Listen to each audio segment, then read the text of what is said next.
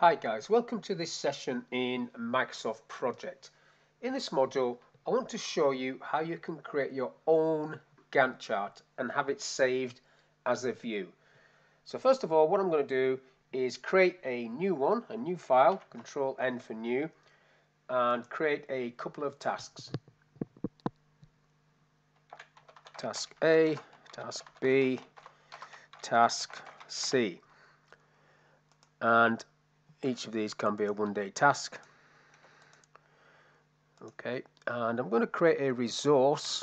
I don't recommend doing it in here, but just for this demonstration I will. So this would normally be a replica of your resource sheet, but you can actually create resources in there and they will appear in the resource sheet. So I'm just going to put builder as a resource, and then I'm going to copy that one down like so. So this is my Gantt chart. This is a default Gantt chart, and if I double click on this side on the white area, or you can right click to get into bar styles, same thing.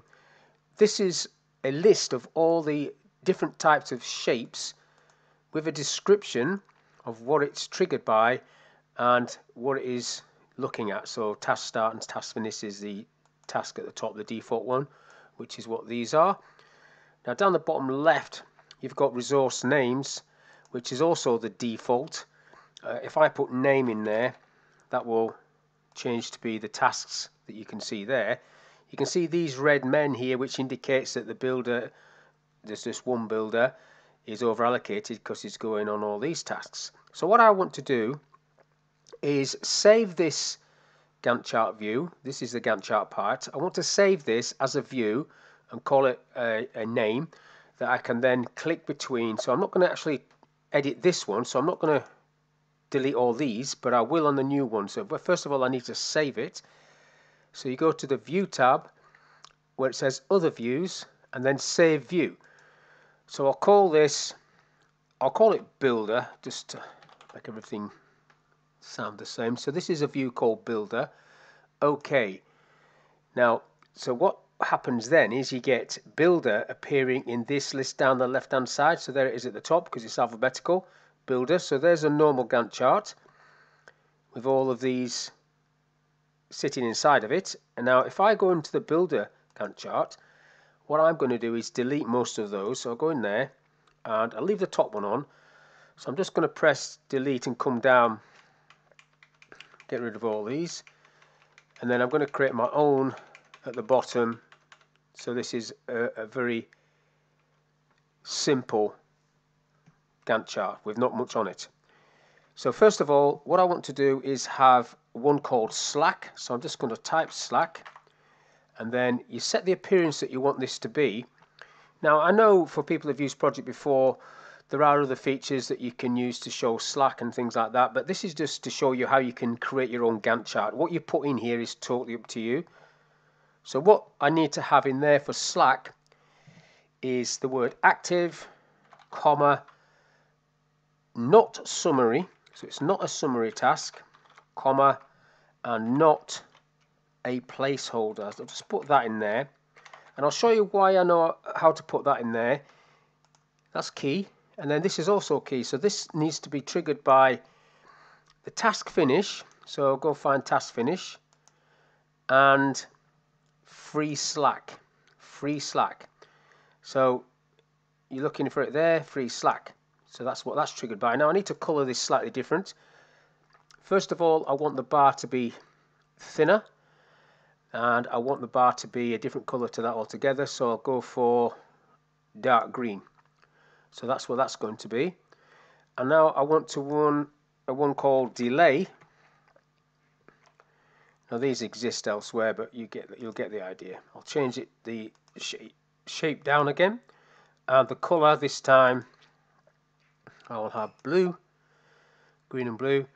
So this needs to say exactly the same as the one above. Now there is no option to pull that down. Now once you've typed that in, you need to change this again. So delay needs to be set to early. So type E. That says early finish. It needs to be on early start. So there that one is. And this one needs to be on task start, not finish. Just drop that down. Task start. So those are the amendments I'm going to make. And you obviously can fill all this in as well. There's lots of things you can do. I'll just click OK to that one.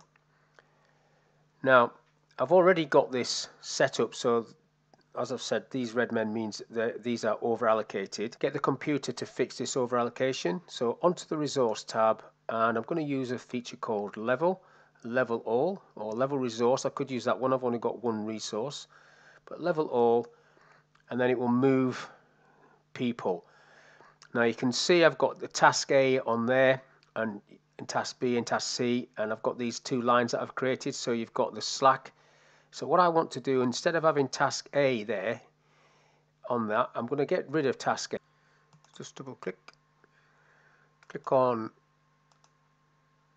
the task one, the blue one, because that's what it's sitting on, and go to text and just delete name, delete, and I've got one day on there as well on duration. Let's get rid of that. So just to tidy this up so we can see, and there's nothing on that one.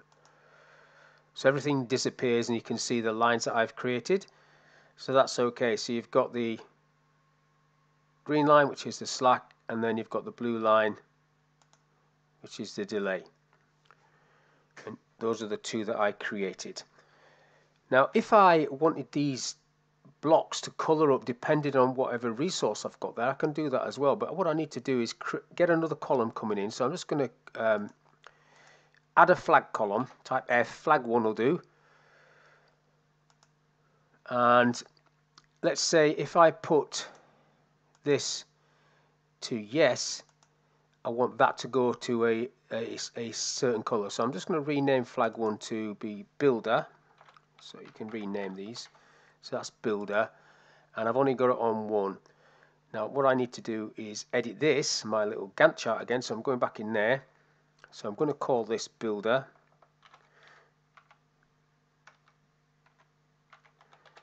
And the appearance for this, so this is going to be, this bit is going to be amber, whatever color that is, and it's going to be set on flag. So I'm just type flag 1, and then everything else can stay the same. So if flag 1 says yes, go that color. That's what I want that to do. Click OK, and it has gone that color. These two are not. And if I put these to yes, they will go the same color, like so. If I do a task D without a resource, or without that resource on, it will be back as the normal blue color.